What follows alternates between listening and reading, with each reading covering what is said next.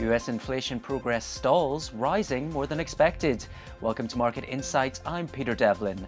Underlying inflation rose more than forecast in September, representing a pause in the road towards moderating price pressures.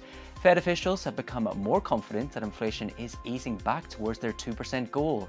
But does a hotter reading chill a dovish outlook? Joining me now to dig into those numbers is Andy Schneider, Senior US Economist at BNP Paribas. Welcome, Andy. Thank you very much for joining us. So starting off, looking at those numbers, what's jumping out for you in that report and what led to the higher than expected print?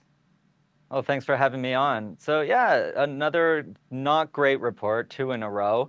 And I think when I looked at this report, three things kind of jumped out. Number one, in services that aren't housing, this was pretty strong and the strength was relatively broad-based. So a little bit of stickiness in the biggest category in the Fed's Choice Index, PCE.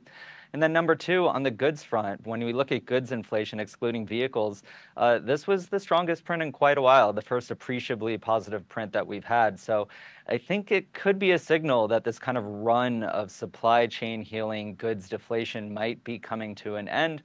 But then point number three is a little bit more on the relieving side, and that's when we look at shelter inflation, specifically OER, which is a big category, the biggest in CPI, that came down a bit, and that's after a surprisingly strong August. So a bit of a mixed report, and I think the fundamentals still say that disinflation is ahead of us, but we might be, not as quickly as some of the reports earlier this year or last year were indicating.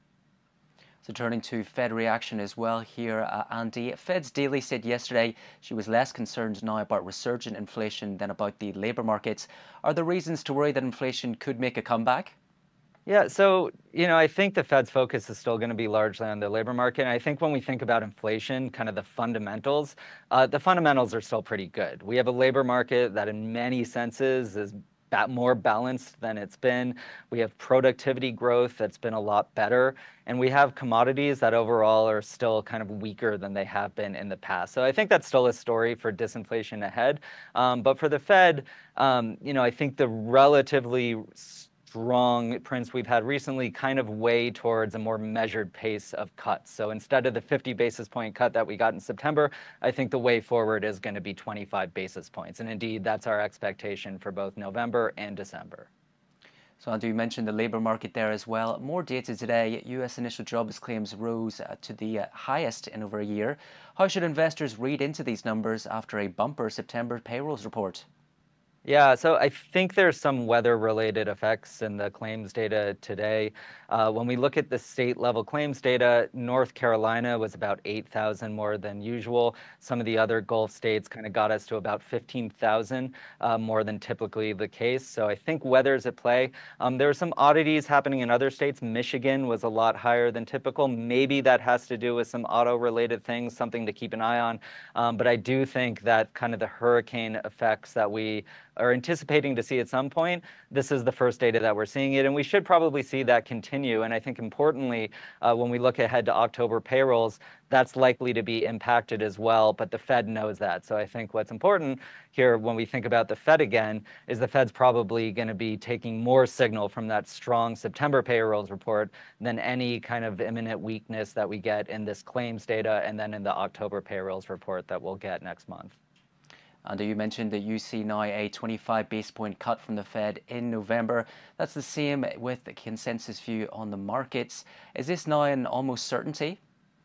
Well, I don't know if it's a certainty per se, but I think, what the minutes really told us was that the decision to go 50 basis points in September was, I think, largely a Powell-driven decision, and I think there was some agreement on the committee to go for 50 in September, but then to probably be a little bit more conservative going forward as long as the labor market overall remains solid. And there was a little bit of wobbliness through the summer in the labor market, but I think the most recent data, and not only labor market data, but just overall data, activity data, spending data, is telling us that this is a really strong economy and that the labor market is probably going to be holding up, and therefore I think the Fed is going to be comfortable just going by a more measured pace going forward than it started this cutting cycle. So finally, Andy, you did mention those Fed minutes released yesterday. They did reveal a divide about the size of easing in its September decision. So with today's data in mind, will it be spurring more disagreement among policymakers? Well, I don't know if it's going to be spurring more disagreements per se, but I think on the committee there's certainly a bit of a divide where we do have some doves who are really locked in on the labor market, and there are still some hawks that aren't completely comfortable with where inflation is yet. And just like this data today does show that inflation still is above target, service inflation still looks like a bit hot, and if the labor market is strong or strengthens, accelerates going forward, and maybe some of this productivity data we're seeing is more about mismeasurement than a real signal, then we could be a little bit more cautious on inflation. I think that's kind of what's happening in the hawk's head. So I think what's important here is Powell's okay with some debate on the committee. I think the notion that he needed complete consensus to start this cutting cycle didn't apply. So I think we can continue to have some tension, some disagreement, but ultimately I think Powell is gonna lead this committee towards continuing to cut towards neutral at a relatively expeditious pace. Andy Schneider at BNP Paribas, thank you very much for your thoughts. And that's Market Insights. Don't forget you can watch more videos on Reuters.com.